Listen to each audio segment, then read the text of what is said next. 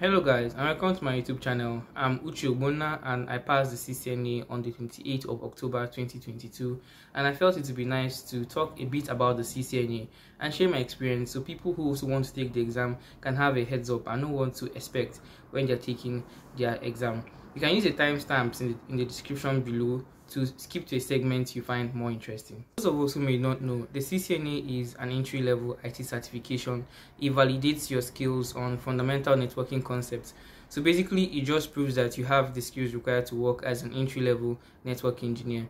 And as we may also know, networking is like the backbone of IT. So if you plan on going into other fields of IT like cybersecurity, cloud computing, IoT, or even software engineering, I would strongly prefer you have a good background in networking because it will give you an edge and help you get jobs in the labor market. You can schedule the CCNA exam via the Pearson VUE website. I'll leave a link to the website in the description below.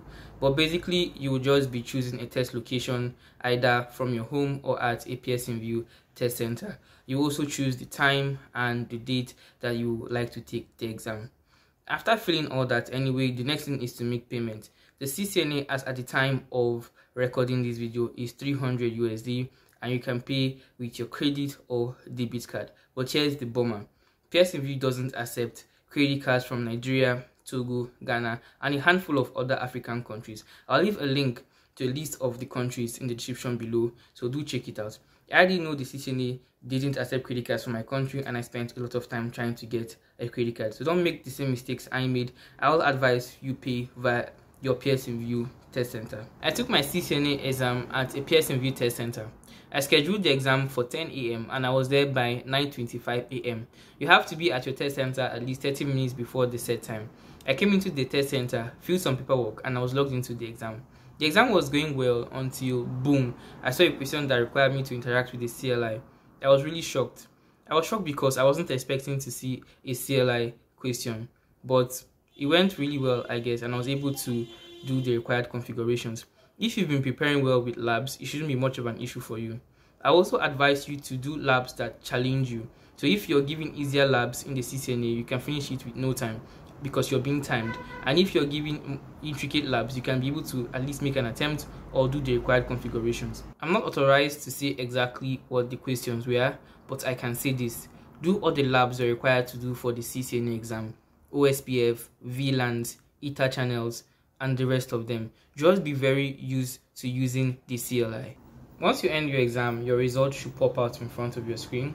But for some reason, I was locked out of the system immediately I ended my exam. Horrified, I signaled to my invigilator that I would like to be excused. I quickly ran to my phone to see if I got an email from CCNA or Pearson VUE directing me to a website where I can see my results.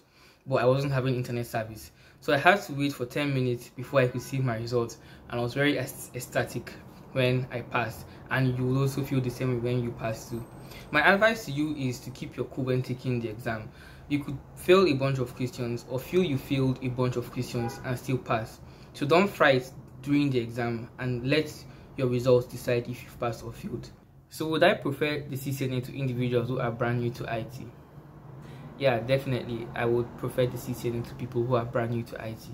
I wasn't brand new to IT anyway. I was into internet marketing and web development before I decided to go the cyber route. But my knowledge on computer networking was generally vague, so I would say I was on par with most of you watching this video. What I wouldn't prefer though is bad study. For my study, I made use of David Bumble's CCNA course on Udemy. I also made use of Jeremy's IT Lab. It's a free CCNA course on YouTube. I'll put a link to that in the description below. I would also advise you to use Boson software. It's a software that simulates the CCNA testing environment and questions. I'll advise you to take a lot of tests till you start scoring high and feel very comfortable taking the exam. So currently, I'm trying to break into the cybersecurity space. I still haven't decided on which certification I will take next, but it's definitely between Computer Security Plus and CC, that's the Certified in Cybersecurity by ISC Squared. Whenever I do make the decision and take the exam, I will let you guys know and let you know why I made the decision. So do subscribe to my channel if you would like to know more about that. And also, if you like IT in general, I will be making more videos about IT and IT related content, so you can subscribe to learn more about IT.